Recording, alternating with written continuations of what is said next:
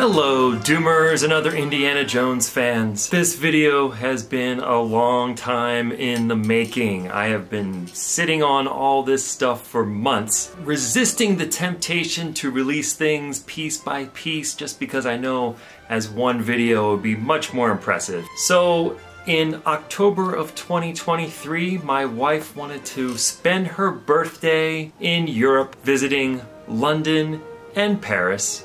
And of course, we did all the things that she wanted to do while in London, like have tea. I only asked that we do one thing that I wanted to do, and that was to visit the Swaine store on Bond Street in London so I could go to Herbert Johnson and acquire an Indiana Jones and the Temple of Doom fedora from the company that made them for the films, the Holy Grail of Indiana Jones costume pieces. So in October of 2023, we left LA and traveled to London. And while we were waiting for our room to be ready and we were on very little sleep, I was like, let's go kill some time and hit Swaine right now. So this is the very first place we went to after pretty much getting off the plane. So as you can see, the Swaine showroom is very tasteful and classy.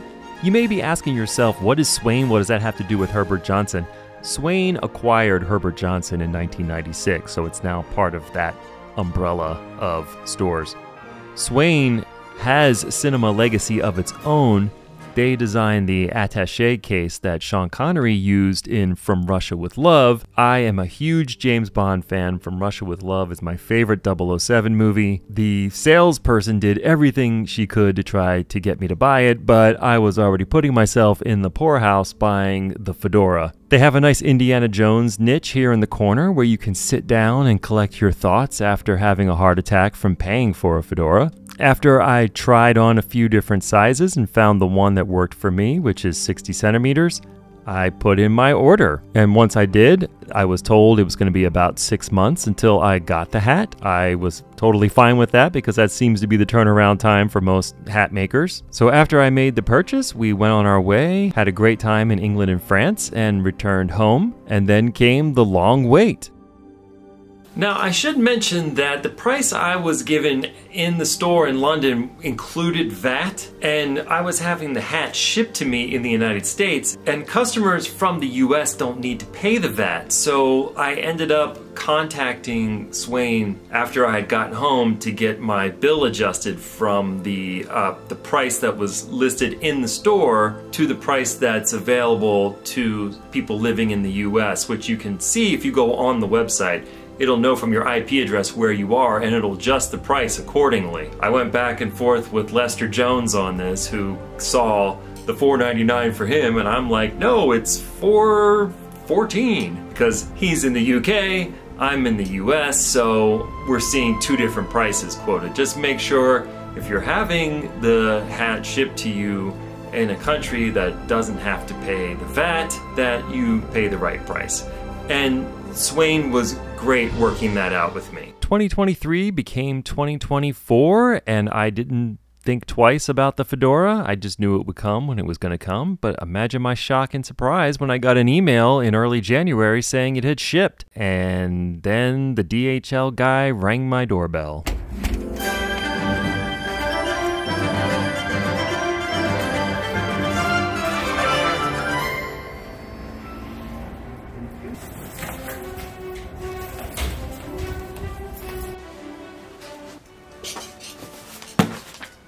Okay, and here we are, 11 weeks later. It is now early January. Now comes time, the moment of truth.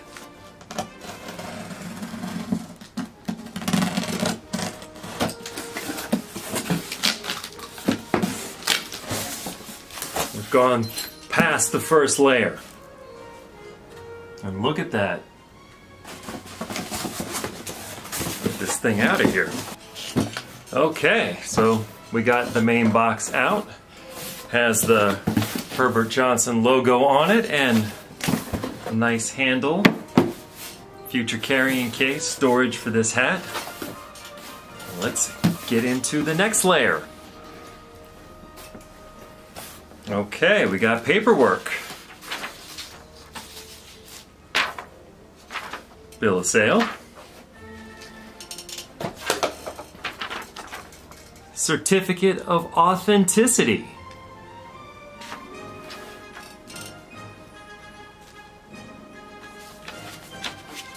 What's this? Little story about Swaine and Herbert Johnson. Thank you for purchasing a Herbert Johnson hat, handcrafted, bespoke for you in our workshop by our experienced hatters. To ensure the longevity of your hat, we recommend that you observe the care instructions and handling guidelines outlined below. And then they go on to tell you how to care for the hat.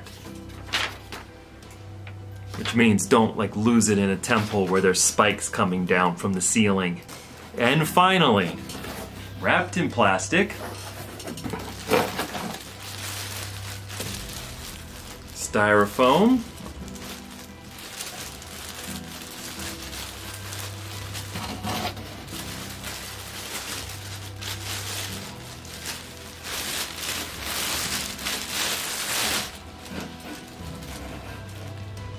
look at that.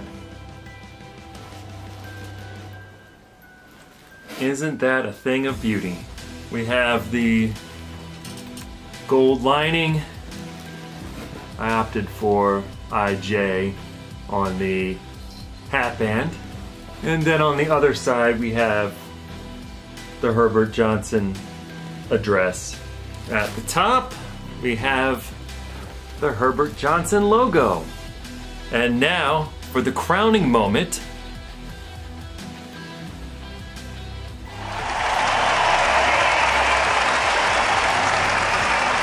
It's beautiful. It fits beautiful. It feels beautiful. It looks beautiful. Now I opted for 60 centimeters for this hat. That's the size that I always measure my head at. I know in the past with different hat makers, the 60 centimeters runs a little small, but with others it's just right. I tried on the 60 centimeter hat at the store and it fit me fine. This one fits me fine also. And I have a little bit more hair right now than I did back then, so this is promising. I like it.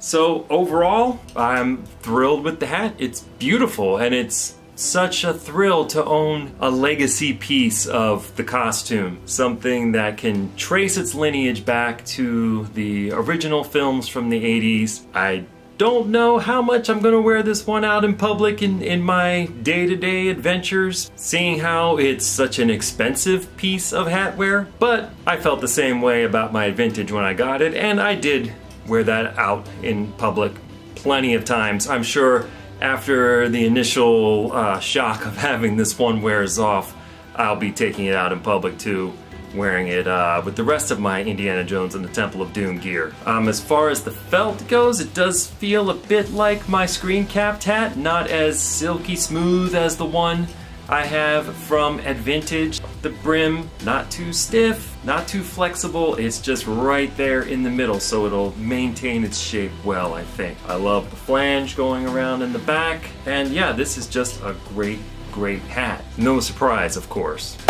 So that is all for this video. Thank you for following me on my journey to get the Herbert Johnson Temple of Doom Fedora, and I wish you all much fortune and glory.